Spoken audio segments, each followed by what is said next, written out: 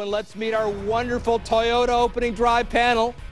Sports agent Darren Heitner, CEO of Dynasty Athlete Representation, and sports attorney Rick Davis. Thank you both for joining me.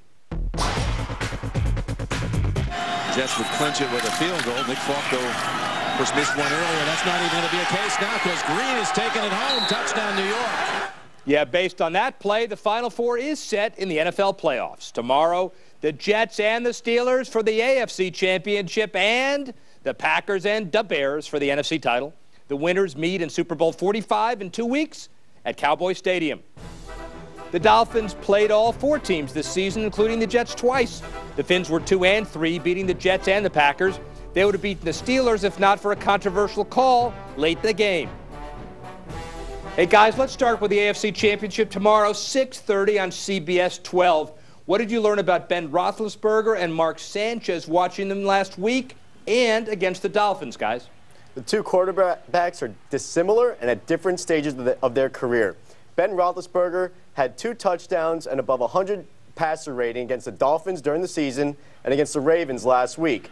Meanwhile, Sanchez looked good last week but had a passer rating of about 65 against the Colts defense and 45 against the Dolphins in their second game against the Dolphins during the regular season.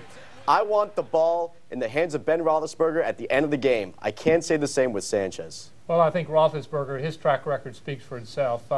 Big guy, huge. He's like you got a tight end playing quarterback. You can't knock him down.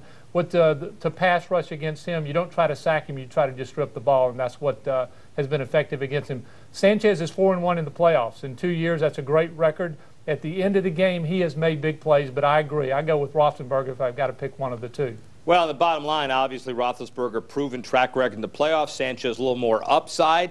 Interesting matchup. In the NFC, the Dolphins able to slow down both Aaron Rodgers and Jay Cutler, but they looked great last week. Which quarterback has the advantage in this matchup, guys? Hey, Rick, I think Aaron Rodgers had probably if not the, one of the greatest games in the playoffs ever last week. He was 31 for 36, just lit it up, had a great game. You know, and with Cutler, he's had offensive line problems all year. When he played the Packers this year, they played each other twice. He had 1 touchdown pass, 3 interceptions, and was sacked 9 times.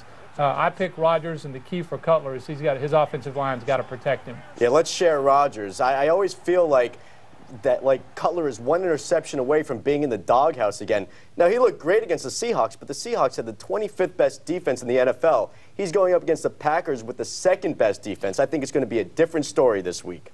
Wait, didn't Favre start for the Packers? Oh, no, that was a few years ago. Yeah. I'm getting old. I can't remember that. I'm getting old. I'm sorry. Yeah. Led by a pair of heavyweight AFC contests, the NFL had its most viewed divisional round ever.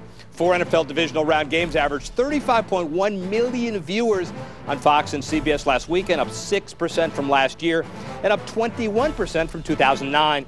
And this marks the highest average ever for the NFL's divisional round, topping the previous high of 34.2 million set in the 93-94 season. Dolphins hire Brian Daboll as their new offensive coordinator. He spent the last 2 seasons as the Browns' OC. Whether he'll also serve as Miami's quarterback coach remains a possibility. He replaces Dan Henning, who parted way with the team following last season. And under Daboll, the Browns' offense in 2010 was actually worse than the Dolphins. The Browns near the bottom of the league in most statistical categories, including total yards, passing yards, rushing yards, and points per game.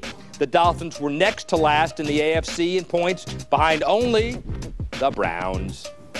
A Cleveland style on offense last season doesn't exactly mesh with the hopes of owner Stephen Ross, who wants to see a wide-open offense. What's your take on Daboll, guys? I don't mind it. I actually like the hire. You look at the Browns last year, 5-11, but still they were running the ball at a good consistency. They had around 413 times rushing compared to 478 times passing.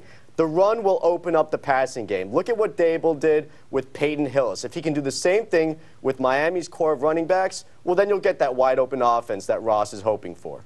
You know, Rick, I think the hiring of Daboll may have been a kind of an indication of what went on down here during the offseason with looking to hire Jim Harbaugh and Tony Sparano kind of flapping and being out there for a couple of weeks. I think they had a hard time finding somebody to take the job. I really do. I mean, this guy, the Browns offense scored fewer points than the Dolphins did. And so I just don't know that he was the top choice, but I think they may have had a hard time finding somebody. Hey, the league is littered with guys who have been unknowns and then became success stories after being coordinator. It also goes the other way, so we're obviously going to have to see. Chad Pennington will try to come back from a 4th surgery on his throwing shoulder, and Daboll did coach Pennington in 2007. How would you guys assess the idea of Pennington as the Dolphins quarterback this next season? I don't think I'd go there, Rick. You know, in 2009, he was a starter, and he went out in the 3rd game. In 2010, he was a backup, and in week 10, he goes in and he gets hurt and he messes up his shoulder again. I think it's his days as a quarterback, especially as a starting quarterback, I wouldn't have him on the roster. Yeah, you can never rule anything out with the Dolphins, but I think it's a huge reach. Chad Pennington will not be the quarterback. He may be a quarterback and help with the new quarterbacks, the young new quarterbacks, learn the offense. I think that may be his position in the offense, but not as a starter day one.